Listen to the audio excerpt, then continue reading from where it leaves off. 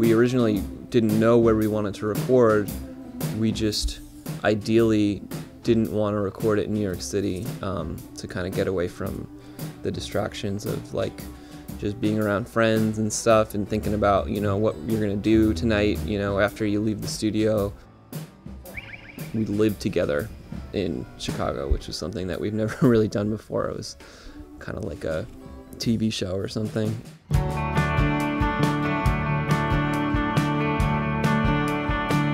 A big part of this album for us was sort of just trying to capture what we are like as a live band, or sort of like the energy of us just playing together. We definitely, you know, we're definitely more collaborative than before because we spent so much time rehearsing before we went into the studio, and that was cool. It's like really feels like a piece of music that we all made together. You can really hear everyone's voice and their parts in the songs. The songs really took shape naturally amongst all of us, so it made a lot of sense when Tom had the idea for us to record it live. We didn't know at first that we were going to do it live, but we knew we wanted to do it quickly. And we knew Tom kind of like put us at ease that we could do it in 10 days or however. Like, you know, he's like, this is how I work. I'm a fast mover, so it'll work out. Is that kind of what you're thinking? Like, this is wild times here. Yeah, well, it's just yeah. I love 12. Turning well, good. I like 12. Well. I like 12 because it's like an even number and it's like a lot of stuff. It's two more Yeah, I would songs say 10 or 12. I mean, 11's cool too, though. I don't know. No more than 12, though.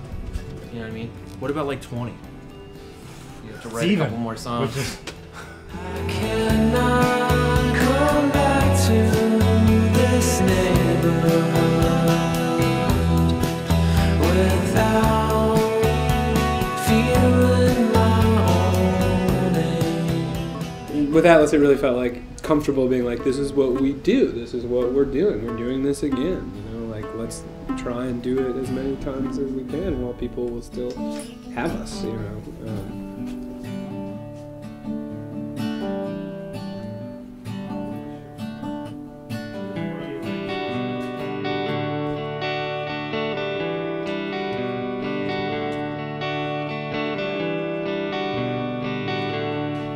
I'm out again on my own, a reflection in the chrome of an idle machine. It's been so long, my mind is drawing a blank. Don't know if I can go back, but to live out this dream, it's just my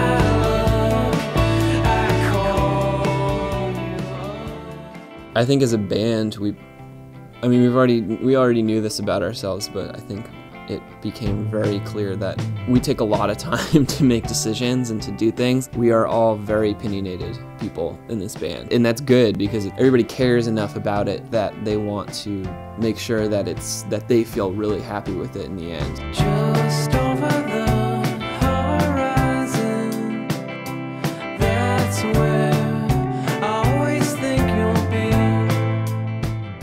It really took a lot of work on everybody's part to sort of, it was like a lot of give and take to finally finish this thing. But I think that's a good thing. I think that's like kind of like what makes us who we are as a band, and it kind of made the record what it was.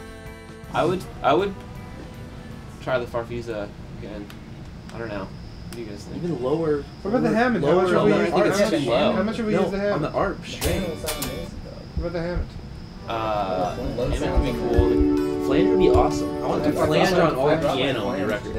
Like grand piano. It's like put it through. Are we the talking about flange. running this organ or through a chorus would be nice? Yeah, let's try that. Cool. You guys have a chorus pedal? Yes. Or you could just run it through the Leslie and have it on the slow setting. Oh, that would be cool.